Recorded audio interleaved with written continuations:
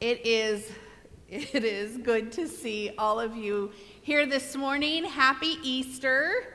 Happy Easter. This is a great day. This is the day that Christ is risen.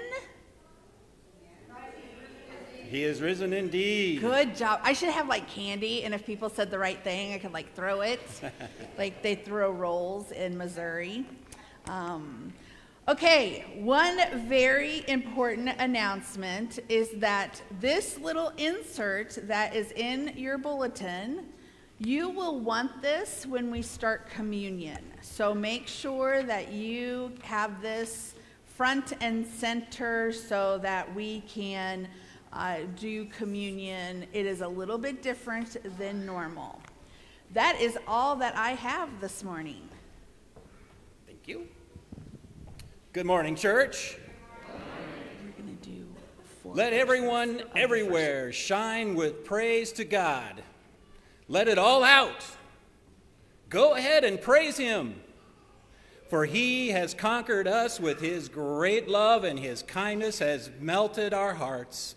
His faithfulness lasts forever, and he will never fail you. Go ahead. Let it all out. Praise God. Oh, yeah. Welcome to Rockbrook. Happy Easter to you as well. Have a couple of quick announcements before we begin our worship. Please, there's so many of you here today. We are so grateful that you chose to attend Rockbrook United Methodist Church on Easter Sunday. We would love to see your shining faces next week too. But today we would love for you to register the fact that you attended with us today, so please take a moment to sign your name on the attendance pad at the inner part of the pew and pass it along so that we know that you chose this day to celebrate with us the risen Lord. These Easter flowers are beautiful, and next week they will not. Please take them home. If you were one who had donated to have them brought to the church, they're yours to take today. There are also some out in the parlor, so if we run out here, please look for your flowers out in the parlor on your way out. Next week, we will be having worship with the Lydia House as special guests to tell us all about their ministry. And I believe there are a few announcements in the bulletin that I will leave to your ability to read and understand well, to read for yourselves, so that we can get on with the worship of our Lord. Please stand with me if you are able for the call to worship. Hallelujah. Today we celebrate the resurrection of Jesus. Morning has broken on the dawn of redemption. Reconciliation has won. Death has been defeated. Surely nothing is impossible with God. The stone once blocking access to Jesus has been removed forever. No longer can anything separate us from the love of the triune God.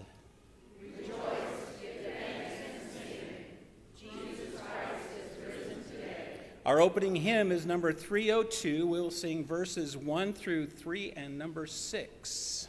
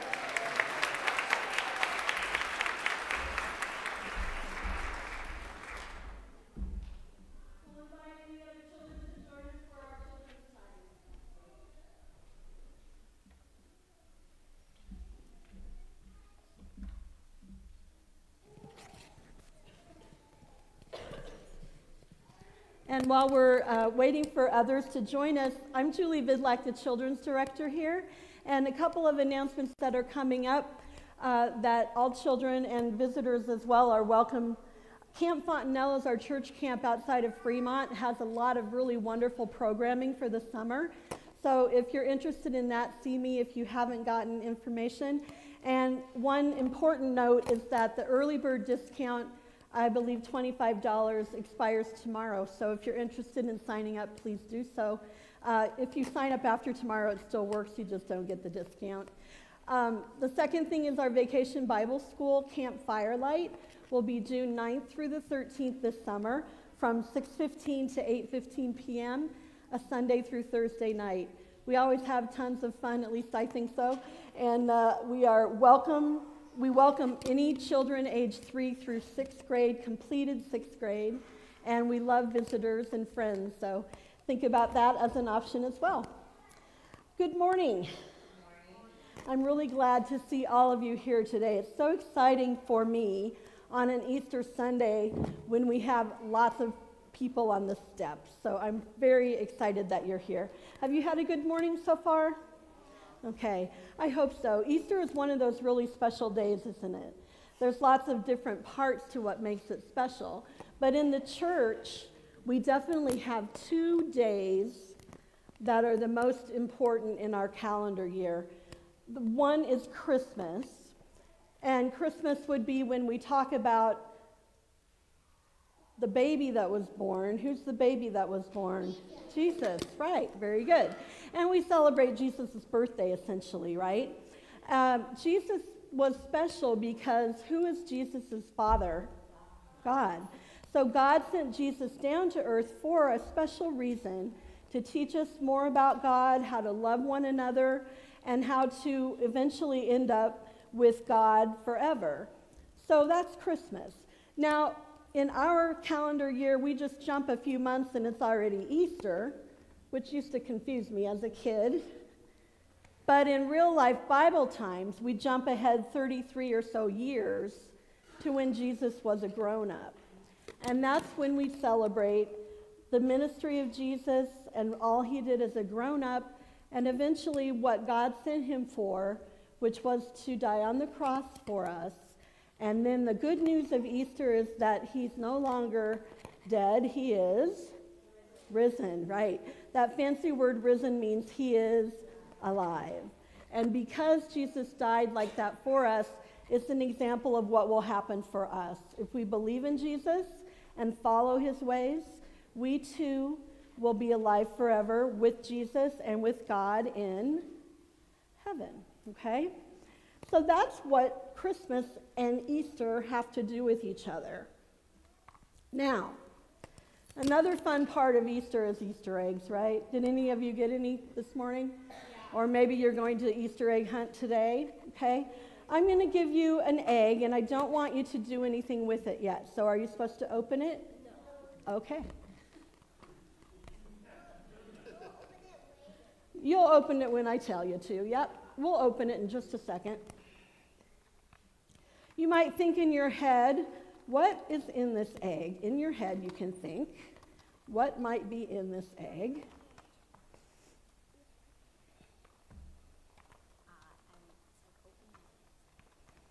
I know some of you are already shaking it. Is that giving you any clues?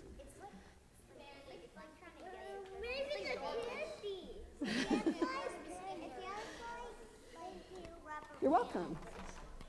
Okay. All right, I did something different this year, so go ahead and open it. Why don't you hold it up and show them? What is it? Jesus. Does anybody know why I made a mistake? If you think of the Easter egg like the tomb, you know, when Jesus was no longer alive, they put his body in a cave, and then they put the stone over it, right? Like we talked about in Sunday school. And think of this like the tomb. So if we were like the women on the morning of Easter and we went to the tomb and looked inside it, what should be in there? Was Jesus in the tomb on Easter morning? No. Get Jesus out of there. He does not belong in there. Get him out. Take him out. Get him out. Hurry up. Take him out. Hold him in another hand. He doesn't belong in there. Why? Why wasn't he in the tomb? He rose from the dead. He's alive, right? The ladies didn't see him right away, but eventually they saw, oh my goodness, Jesus is alive. He is no longer dead. And so we don't want to keep him in the tomb. We want to take him out, get him out of there, okay? We want to take him out, and you can do whatever you want with him. If you need to put him in there to keep him safe while you go home, great. But when you get home, what are you going to do? Take him out. Let him out, okay? Jesus is no longer dead. He is alive, and that is why we celebrate Easter. Our Bible verse today comes from the Gospel of Matthew 28, verse 6. He is not here. He has risen, just as he said. And remember, risen is a fancy word that he came back to life. Thank you for being here on this Easter Sunday. It is the most holy and most important day in our Christian life. So be happy, not just for Easter eggs and candy, but be happy that Jesus is alive. And for what kind of life do we get to have? Eternal life. That's right. Okay. All right. Put your Jesus back in the egg just to keep him safe. Okay. Let's say a prayer. Dear God, we are so thankful for holy and happy days like Easter, where we can really celebrate and remember what your love is all about. Help the children this week to continue that celebration as we serve you throughout our days, and also be with the children who couldn't be here with us today. In Jesus' name we pray. Amen. Okay. Thank you so much for being here. Hope to see you again next week. Have a great day.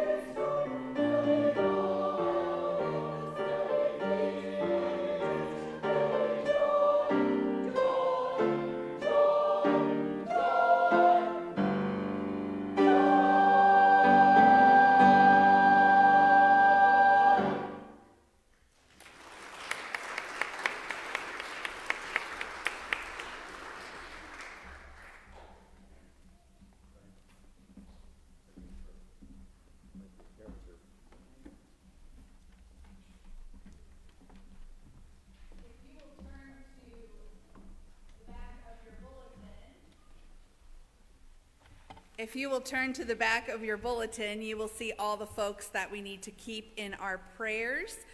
Are there any other prayers or joys that we need to be aware of this morning? When we were planning worship, I said I wanted to as much noise as we could make, and so good noise. And so we are singing more hymns than normal. The kiddos sang, the choir's sang, the bells are playing, and I just think that's a great way to celebrate God, is through sound and joyful noise. So I hope that you are enjoying it as much as we are up here. Let us go to our God in prayer.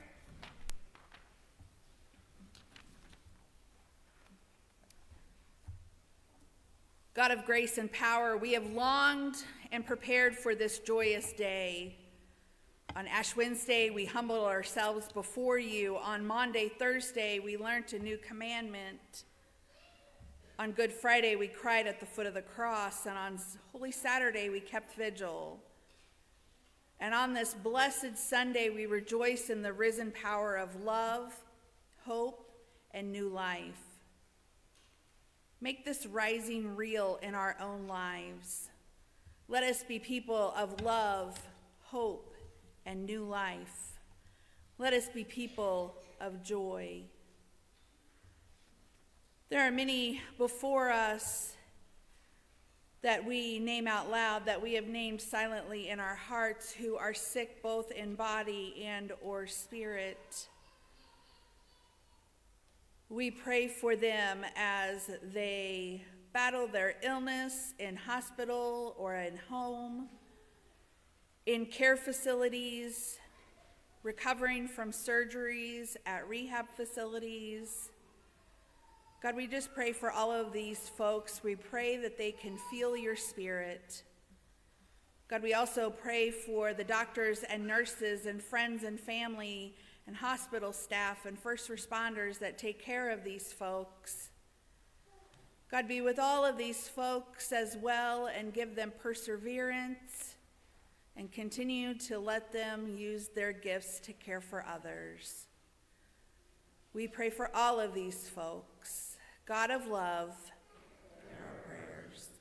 We pray for all of those who are in areas of natural disaster, countries where there is war, and places where there is political unrest.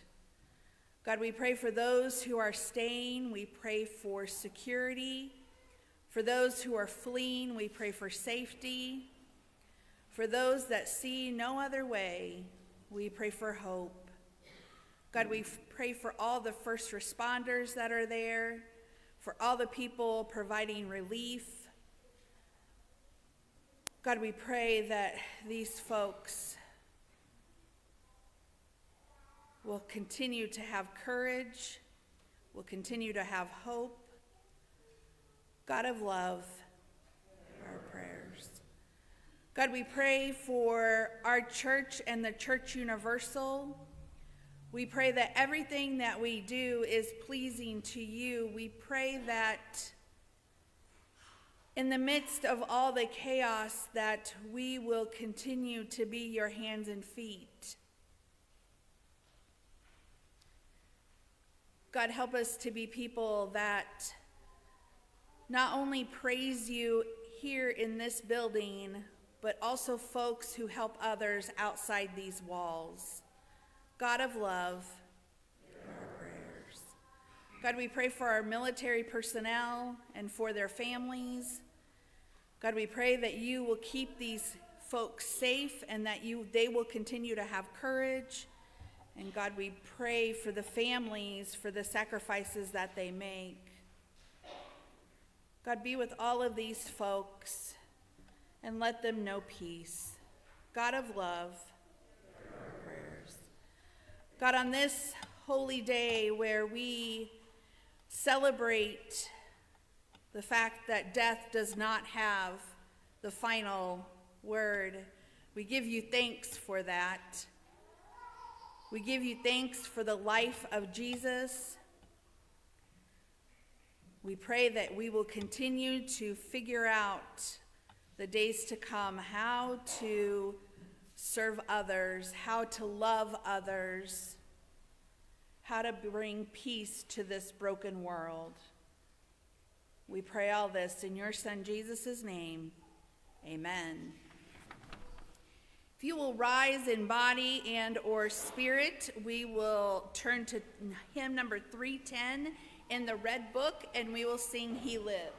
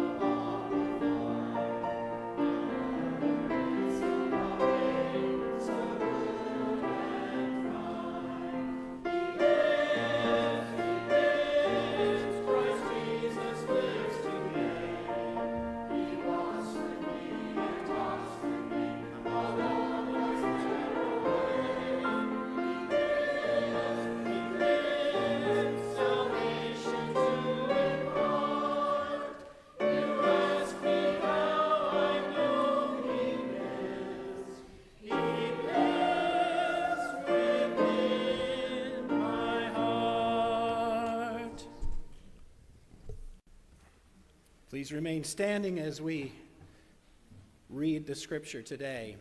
Our scripture comes from Luke 24, verses 1 through 12. Very early, in the morning on the first day of the week, the women went to the tomb, bringing the fragrant spices they had prepared. They found the stone rolled away from the tomb. But when they went in, they didn't find the body of the Lord Jesus. They didn't know what to make of this. Suddenly, two men were standing beside them in gleaming bright clothing. The women were frightened and bowed their faces toward the ground. But the men said to them, "Why do you look for the living among the dead? He isn't here, but has been raised. Remember what he told you while he was still in Galilee, that the human one must be handed over to sinners, be crucified, and on the third day rise again. Then they remembered his words. When they returned from the tomb, they reported all these things to the 11 and all the others. It was Mary Magdalene, Joanna, Mary, the mother of James, and the other women with them who told these things to the apostles. Their words struck the apostles as nonsense, and they didn't believe the women. But Peter ran to the tomb. When he bent over to look inside, he saw only a linen cloth. Then he returned home, wondering what had happened. This is the word of God in and around us. Thanks be to God. You may be seated.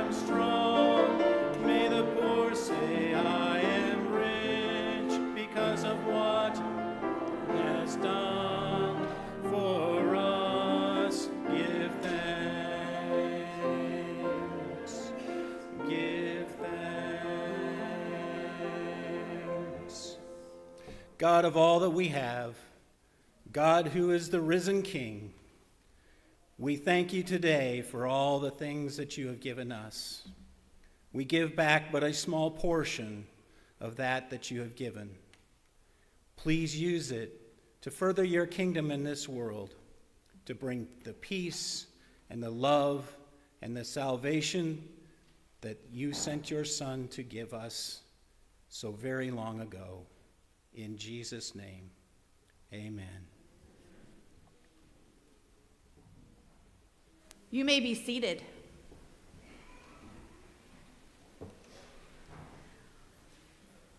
So when you see me lift up my arms, that means you should be speaking, okay? So there's a lot of talking for this liturgy.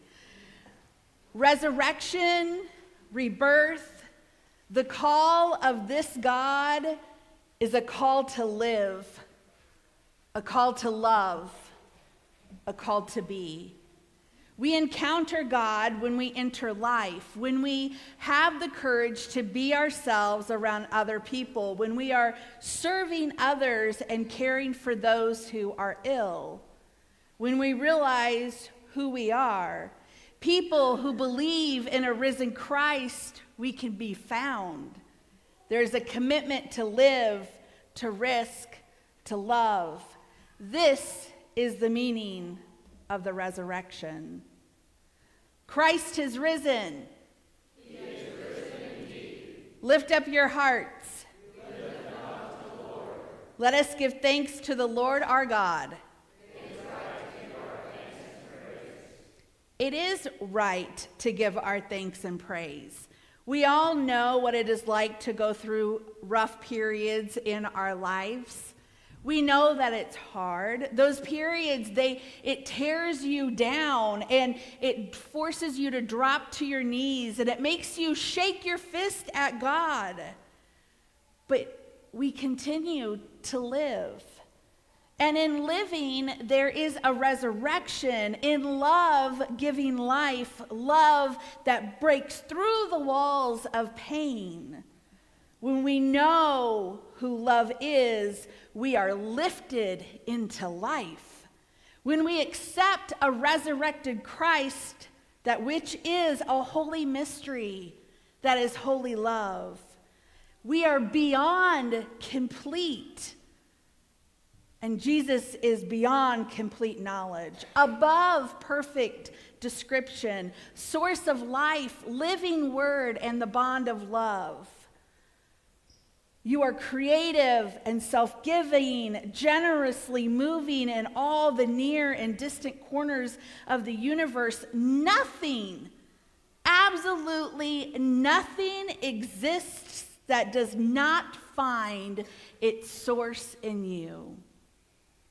Through fear-filled days and aching nights when the powers of death have done their worst, your love has never deserted us. Even when we turn away from you, you are with us. Your patience never fails us. Your gifts of hope and new life, they transform us, and we praise your name and join their unending hymn. Holy, holy, holy Lord, God of power and might, heaven and earth are fully of glory. Hosanna in the highest. Blessed is he who comes in the name of the Lord. Hosanna in the highest. We praise you for Jesus Christ, risen to life, eternal as your love. With the women at the tomb, we raise the strain of gladness. Hallelujah! Hallelujah! Life is stronger than death. And the day of resurrection, it has come, scattering fear and gloom. And so we rejoice with all your people of every time and place to proclaim the glory of your name. It is Jesus, God incarnate, the risen Christ who joins us together as community of broken but hopeful believers, loving what he loved, living what he taught, and striving to be his faithful servants in our time and place. We are all broken but hopeful believers. Can you imagine how broken the women were when they went to the tomb to prepare Jesus' body and he was not there? I mean, they had all gone through so much. They had been at the Last Supper. Jesus told them what was going to happen, and then he had washed all of their feet. What an act of love. And then they watched as Jesus had been beaten and how he had carried that cross through town and up that hill. And from different areas, they watched him being hung, his side pierced, and watched him die because the weight of his body was too much for him to keep on breathing. And here they are now. A community of broken people who were told to live like Jesus. And what were they to do next? We are told what happens next. Some of them head to Emmaus, and who do they encounter? Jesus. Their eyes do not recognize Jesus. They encourage Jesus to stay with him. Jesus does stay, and they gather at the table. And now we come to the meal. This sacramental common meal, it was a powerful place.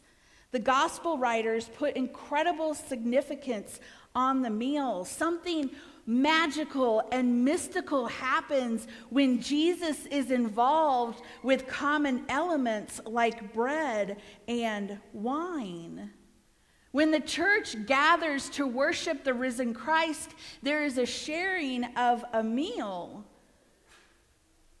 We first meet Jesus turning water into wine so that the folks at the wedding could have more fun or be less thirsty.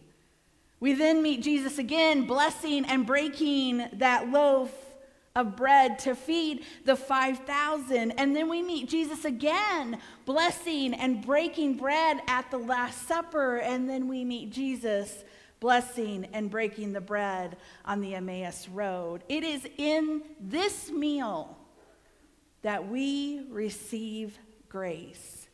It is in this meal that we remember Jesus. We remember his promises and the price that he paid for who he was, what he said, and what he did.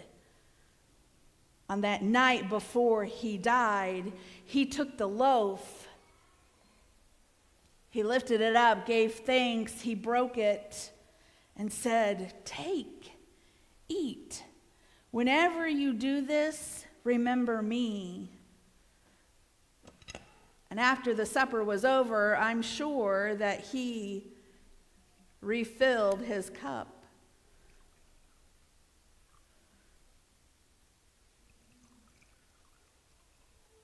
He did the same thing with the cup. He lifted it up to God. He blessed it. And he said, "This is the new covenant. Remember me." And we do remember.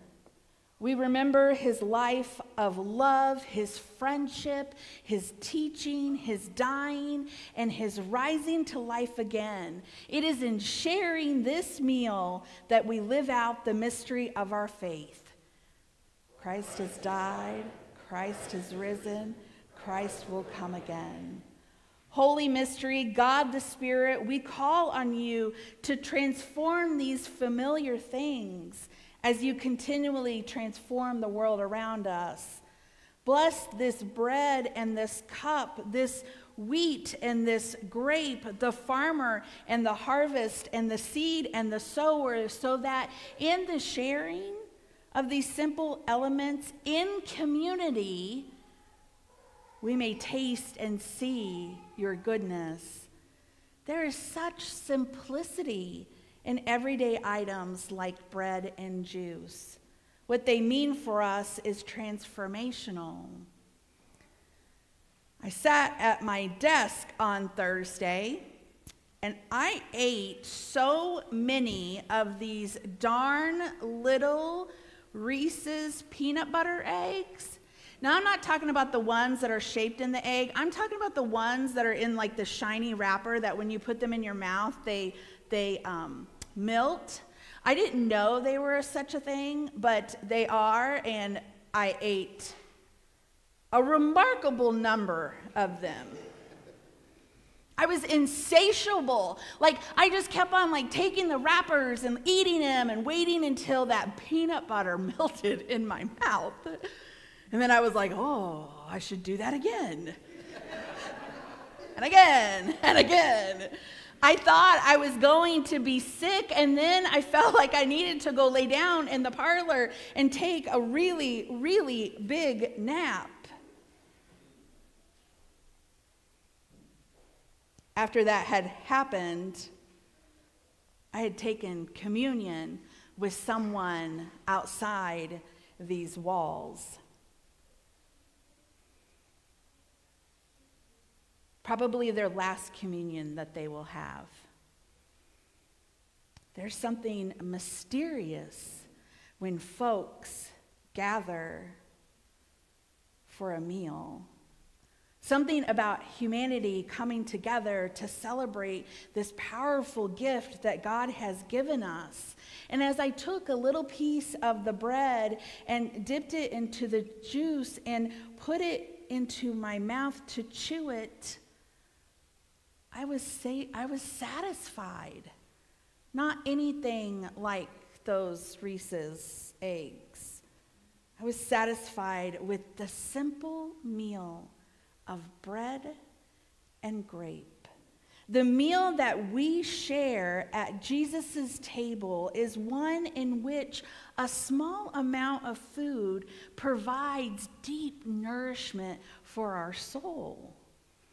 And as I was walking out of the building, there was this lady potting these gigantic buckets of yellow flowers. And that color was just breathtaking. And the idea of sharing in the holiest of meals with folks and then seeing those magnificent colors left me in sort of a trance as I drove back to the church. Communion is a meal of celebration and joy, and there is always enough for all to be fed.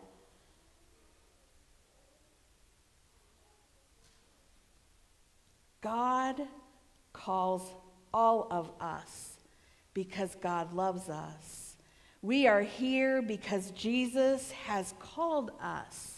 Strangers and friends, locals and visitors, believers and doubters, the certain and those who are curious. It's always a mixed couple that gather with Jesus.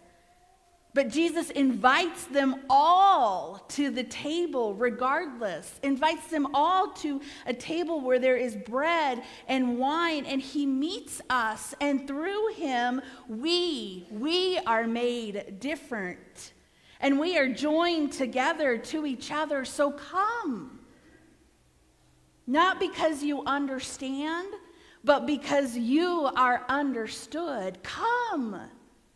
Not because of how you feel, but because God has food for you. Come, not because you deserve a place, but because Jesus invites you just as you are. Through Christ, in Christ, and with Christ, in the unity of the Holy Spirit, all glory is yours, God most holy, now and forever. And now, with the confidence of the children of God, let us pray. Our Father,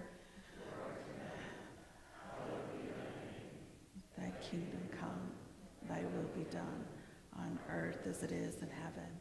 Give us this day our daily bread, and forgive us our trespasses, as we forgive those who trespass against us. And lead us not into temptation, but deliver us from evil. For thine is the kingdom, and the power and the glory forever. Amen. Come.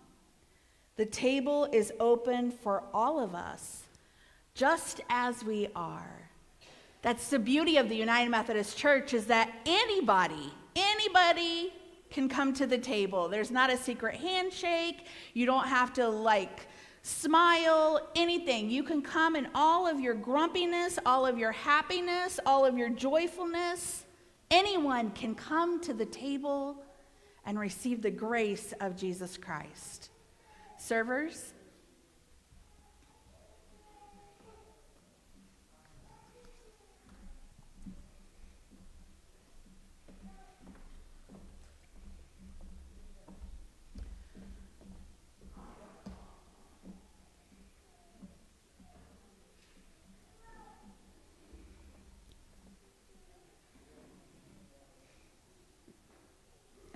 We'll serve you all. That would be bad.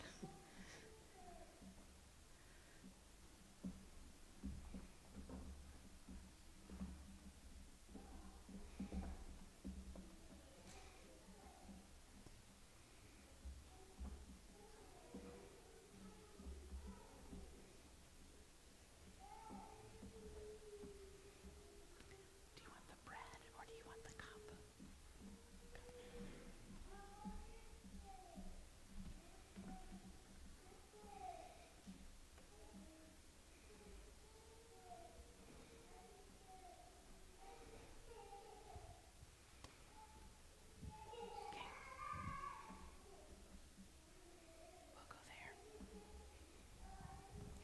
If you want to, anyone that needs to remain seated, we will come to you and serve communion. If you would just raise your hand and let us know so that we can give communion to you.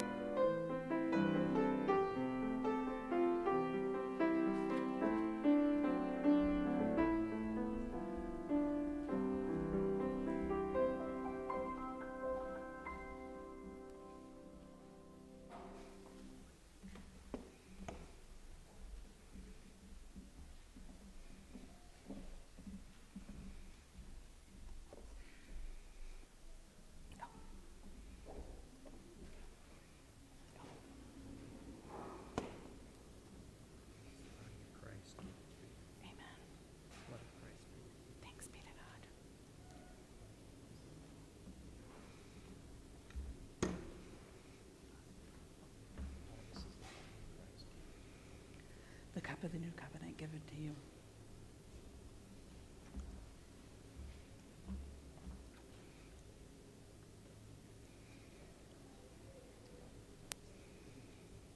The cup of the new covenant given for you. Thank you.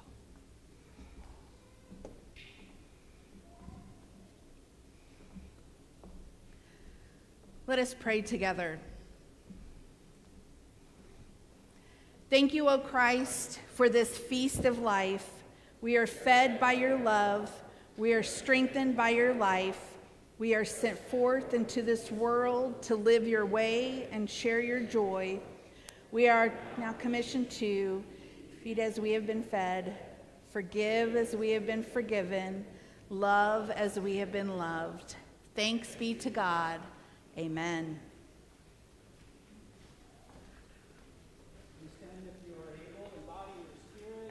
Join us in the closing hymn, number 322.